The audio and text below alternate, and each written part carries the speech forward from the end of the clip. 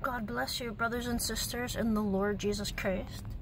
This message is for someone that needs to breathe, for someone that needs to relax, who is having anxiety today.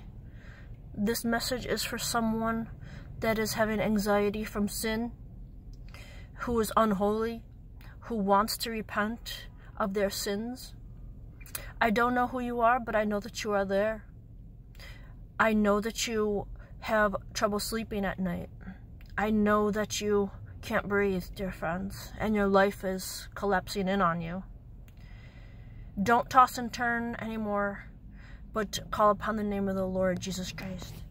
It is written in the scriptures that he will remit our sins.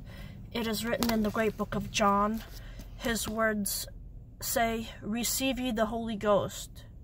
Whosoever sins ye remit, they are remitted unto them. And whosoever sins ye retain, they are retained."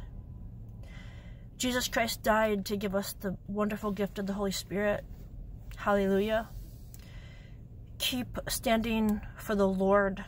If you cannot stand, pray on your knees and call to Jesus.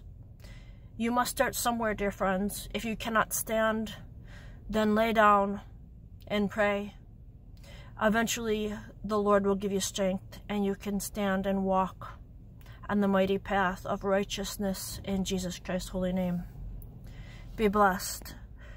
Hear the word of the Lord. Your sins will be remitted according to the will, dear friends. Jesus Christ gives us this will.